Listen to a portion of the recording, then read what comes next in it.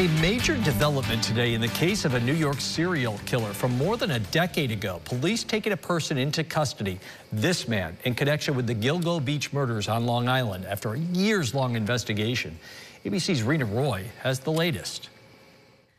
A major break in a cold case that has haunted the nation for years. A suspect now behind bars in connection with the Gilgo Beach murders. The suspect, identified as 59-year-old Rex Heuermann, now charged with first-degree murder according to court records. He's been indicted in a grand jury presentation by the Suffolk County District Attorney's Office for the murders of Melissa Bartholomew, Megan Waterman, and Amber Costello.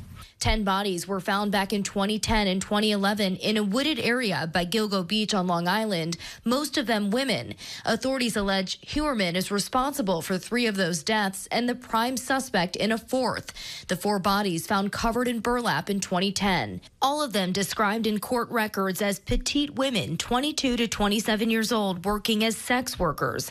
The cell phones of 2 victims were used by the alleged killer after their deaths. Investigators swarming this Long Island home and this office in Midtown Manhattan, where they made the arrest Thursday night. New DNA capabilities helping investigators. Local police joining forces with the FBI to try and solve this murder mystery. Detectives tracking Heuermann's car and cell phone records. He walks every morning to the train. Looks like every other American-type person. Heuermann's attorney entering a not guilty plea on his behalf. In terms of speaking to my client, the only thing I can tell you that he did say as he was in tears was, "I didn't do this." A judge ordering him held without bail.